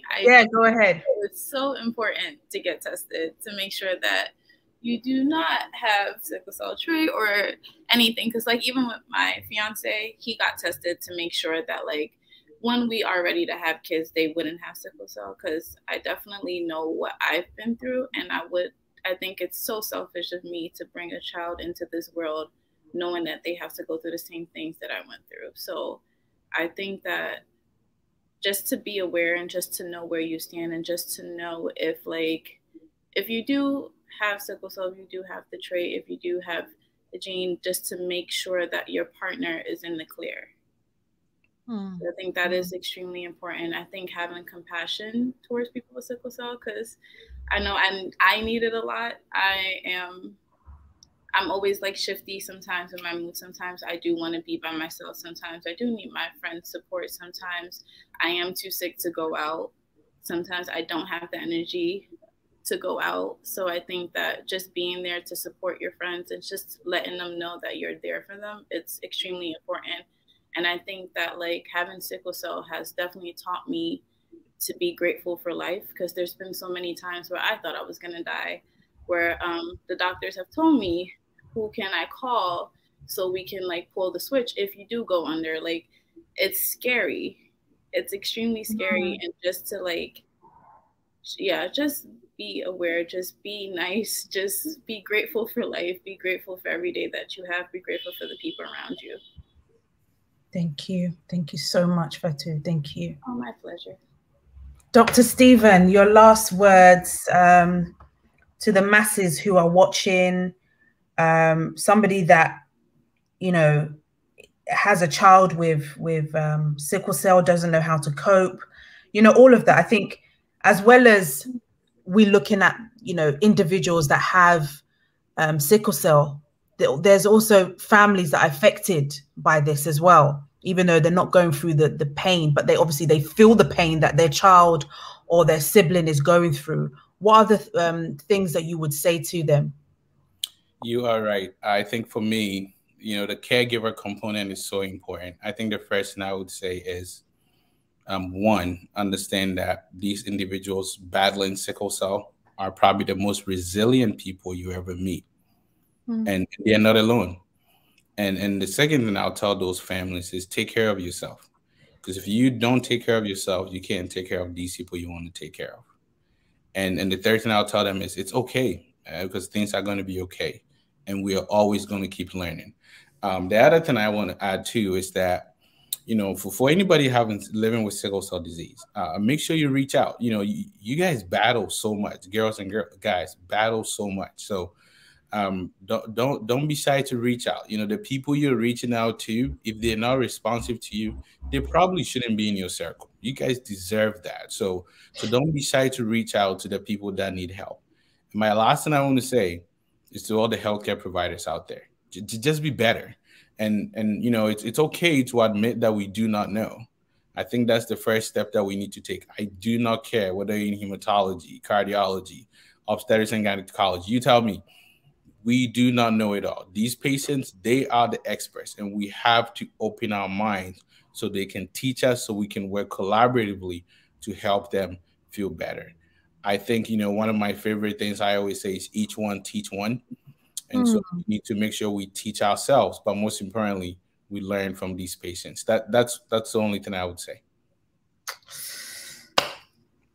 Dr. Stephen, I don't know what to say. Thank you so much for reaching out. It's been a learning curve for me as well. I've learned a lot from all the guests today. It's been very emotional as well. And I think I'm feeling emotions now. I think we all need to do better on educating people on sickle cell. And like Emmanuel says, like they are human. Let's not forget that aspect of things and treat them as such.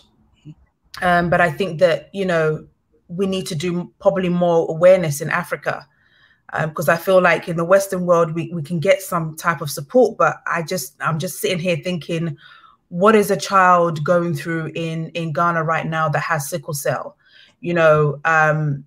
Are their parents even listening to them? Has their parents even got a job that they're thinking about them getting work than the child that has sickle cell? So there's a lot to think about, and there's a lot of awareness for us to do. For anybody that wants to support, and Emmanuel has his foundation, his charity, his awareness, Once UK. I think that, if you're on Instagram, please do follow him. Also, Dr. Stephen has the foundation as well, and the podcast that he's doing. I think that let's all connect and let's support and let's learn, and let's be more human and more loving and caring. I think that's vital. But I can't thank you enough for taking out your 2 hours time, guys, to be on the Tonight Show. I just actually flew in from France this morning, and this afternoon. I got in about an hour ago before the show started, and I'm glad it happened today. I think I'm going away to really reflect on how I promote using my platform to really educate people on sickle cell as much as possible. Again, I'm sending hugs to Gifty, to Emmanuel, to Fatu, and to Doc virtually. God bless you all for the work that you do. And thank you so much for being strong and being open with us today. My guests are really excited. Thank you all for watching. Cecilia, True Life Stories, G, Boss Baby Talk, everybody that's watched, please don't forget to share, because I think that, conversations like this, it's not just you that should be enjoying. You should be sharing it to loved ones. There might be somebody that, their child has sickle cell, but they don't know. We can't wait for them to be 40 to find out they have sickle cell. Let's get them help as soon as possible. God bless you all. And thank you so much for watching the show today. Thank you all. Thank you, Fatu. Thank you, Doc. Thank you, Ima. And thank you, Gifty. It has been, it's been a tough one actually for me today. But I think we've learned a lot. It's the learning curve, right? We all need to do better. We all need to be encouraged, and understand that when somebody's in pain, they're in pain. As I'll explain, I don't know if some of you might miss it. I'm a pediatric nurse, and sometimes, we see the patients come in with me, they're not in that much pain. We just gave them, this painkiller 5 minutes ago. Wait for it to work. All of these things, we do need to do much better. We do need to do much better. Thank you so much for watching. Again, I want to say a big thank you to, I'm going to connect all the speakers together as well. So Gifty, Emmanuel, I'm going to share all your details so at least you can network and, support each other as much as possible. If you don't mind, please let me know in our private chat if you don't mind at all. I'll get you doctor's number. You guys can connect as well. A big thank you to Express Pay for sponsoring the show. Please do that to transfer money to Ghana. Again, a big thank you to Vesta London Beauty for her lip glaze. There it is. It's actually my baby sister, her lip glaze. Please go online to Vesta London Beauty and get one of her lip glosses. Again, I must say a big thank you to Designer T, who's given me this Ghana Superwoman top. Yes, you can get it in Nigeria, Cote d'Ivoire, Guinea, whatever African country that you rep, even UK, you can get one of these tops. I'm going to put the link in the box so you can go on there and order yours. Let's be patriotic as well as much as possible. We need to make sure that we're very patriotic. I'm sharing that with you now. Please don't forget to like, subscribe, and share the pages as much as possible. Next week, I will bring you a different topic. If there's any particular topic actually that you'd like me to discuss, also please do let me know. So I put that on the agenda. But yeah, thank you everybody. Thank you so much. Again, my daughter Shea Butter, Princess Aria Shea Butter, please go online and get your Shea Butter black soap as well. And Aya Cards does amazing cards as well, birthdays, christenings, whatever have you. Go on there and do that. And if you're looking for work experience in Ghana, internship in Ghana, if you're a health professional, if you're finance, accountant, whatever it is, whatever profession that is that you want to have work experience in Ghana, please do click on the link and you can have work experience at a place in Ghana. So guys, thank you so much. I will see you next week, same time, same place. God bless you all. Bye-bye.